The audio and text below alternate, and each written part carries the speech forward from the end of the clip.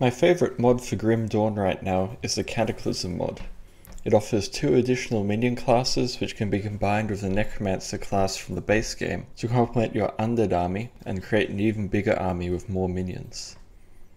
If you're not aware, in Grim Dawn you can choose 2 classes. The first class you get immediately, of course, and later on, I'm not sure when exactly, you're able to choose the second class, and you can access all of its skills as well, creating a hybrid class. In the base game, if you wanted an additional class for extra minions to supplement the undead from your necromancer class, you could choose the occultist, which grants access to witch-like minions like the raven and the hellhound, or you could go for the shaman, which gives access to the briarthorn and primal spirit minions. What I really like about the Cataclysm mod is it adds 2 new brilliant classes with minion options to complement your necromancy with. The first of these is the Voidcaller class, which adds Chthonic creatures as minions. These Chthonic creatures are minions of the dead god Chthon, and they have quite an interesting backstory. I might talk about that someday in a future video. They aren't quite demons, but they fulfill a similar role. The second option is the Druid, which provides a wasp minion and a powerful golem. Both are good options, and I'd like to talk about each of them.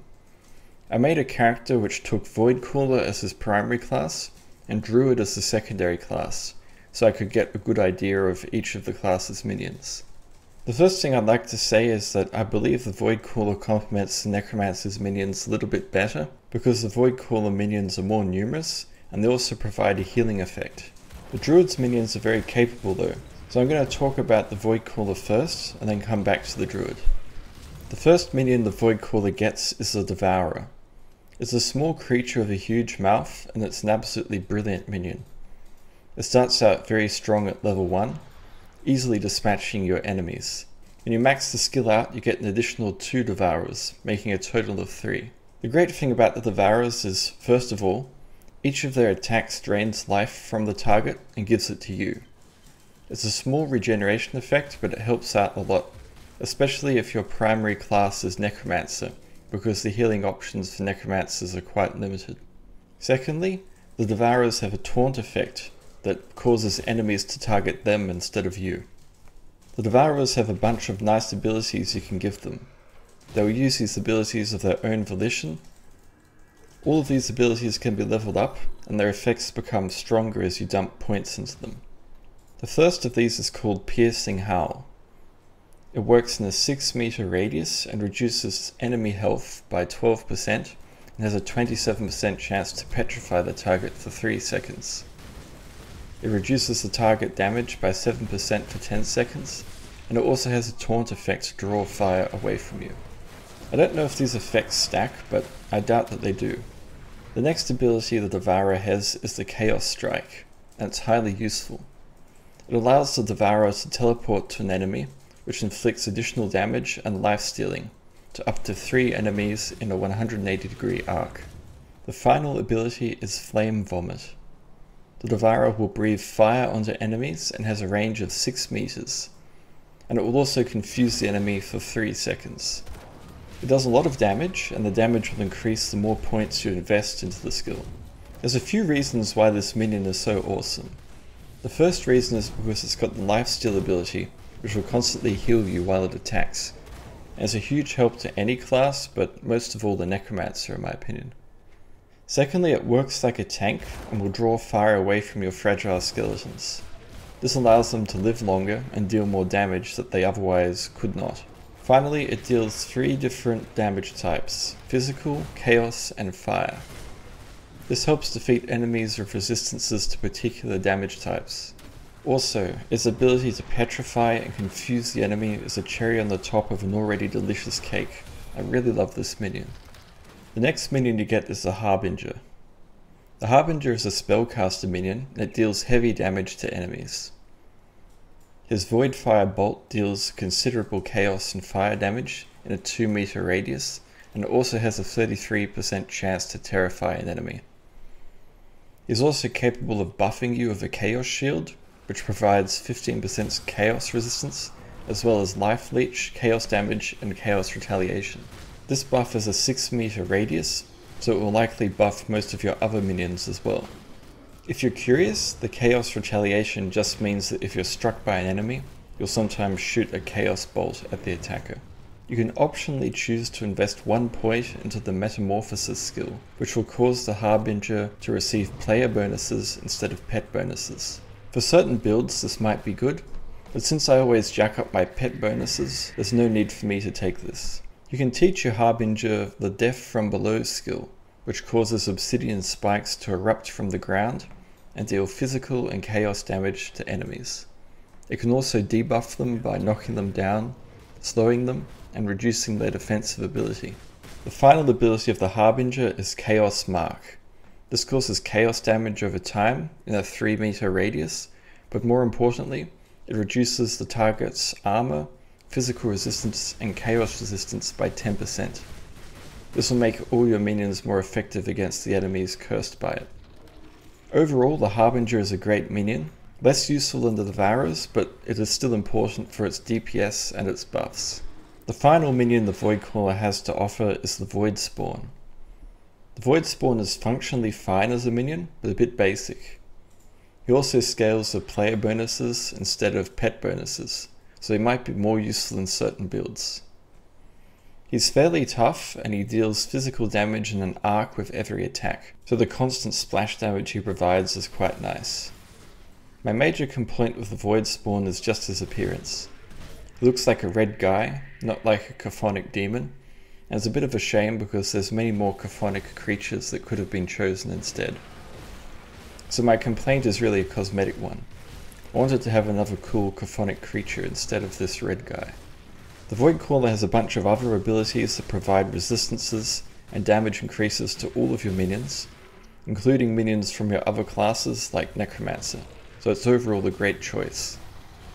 Next we come to the Druid. The Druid offers less minions than the Voidcaller, but these minions are individually more powerful and offer different skill sets. It's mostly about poison and acid damage instead of fire and chaos. Your first minion is the Hive Queen. The Hive Queen is a powerful spellcaster minion, and you can only get one of these.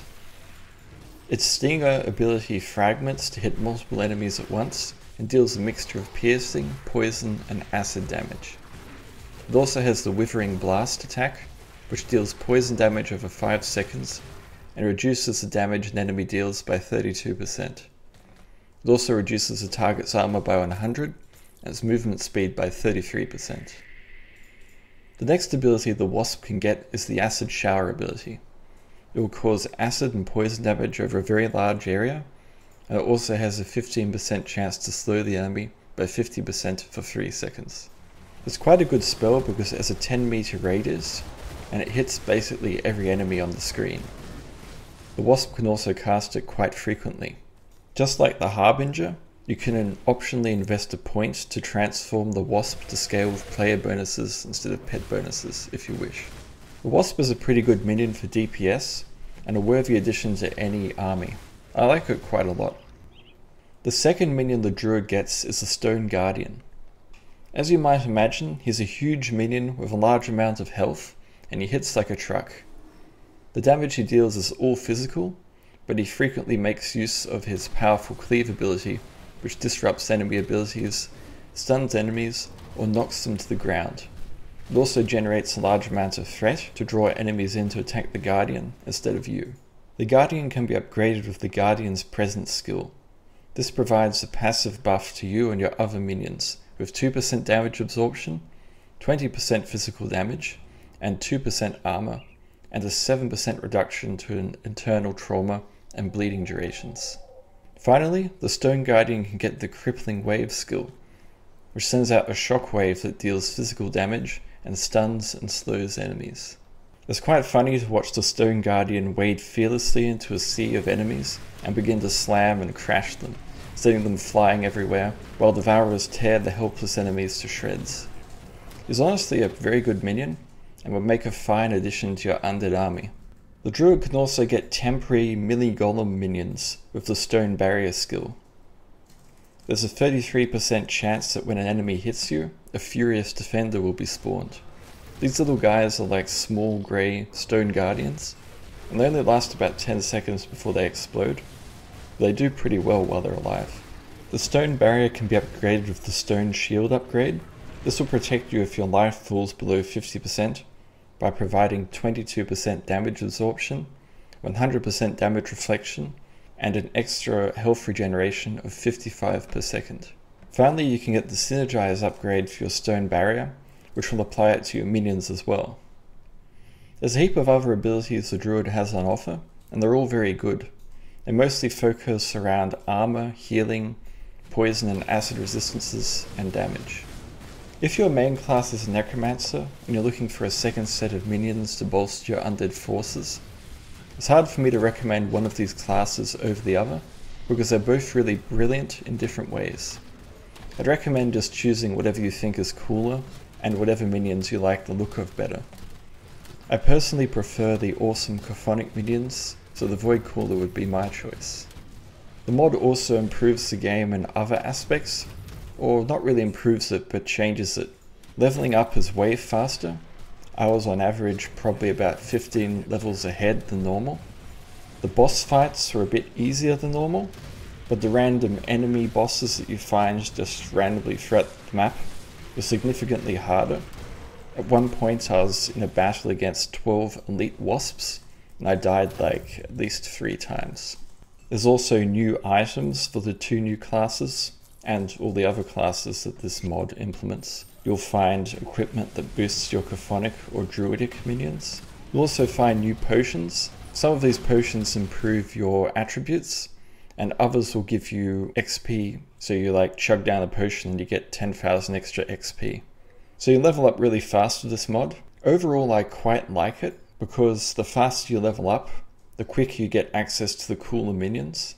The mod also implements these funny, mysterious lockers.